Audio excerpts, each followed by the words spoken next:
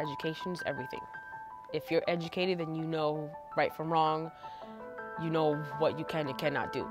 One has to learn, no, it's not okay to just go up to a random individual and want to touch them or tell them, oh, your body, your body. No one should be subjected to that type of harassment and or embarrassment. Tell a woman,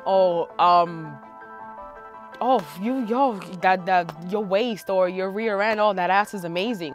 I don't find it normal at all. If you're a human being, you deserve to be respected. My favorite places, I love to go to the pier and just sit there, if just by myself, alone. Sometimes you'll have a random individual just come sit down next to me. Yes, it's a public place, and yes, anyone's entitled to sit anywhere they want. But I still feel like you still should respect someone's personal space regardless, even in a public space.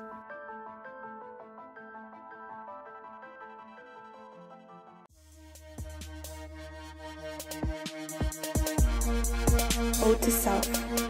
When I step outside to walk the world today, I will make a list of all the reasons why I should not be afraid. I will write at the top, because I am woman, because I have rights, reminding myself that I can be and have both, that my life as a woman and a human is not an either-or option, that the battlefield I walk through every day is one that I will forever conquer until I can put it to rest. But until then, I will remain warrior. I am woman. I am strength.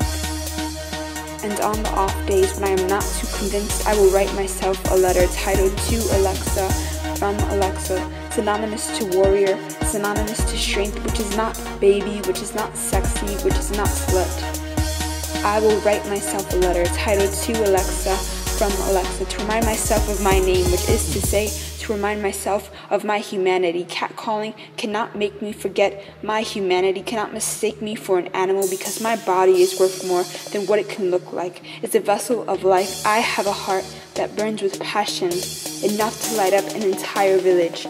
My entire village will see my heart and my fire for what it is, not my waist nor the clothing on my back. Ode to self. Before I walk the streets today, I will write a list of all the reasons why I will not be afraid. And I will start. Because I have a voice. Because I am woman. Because I am strength.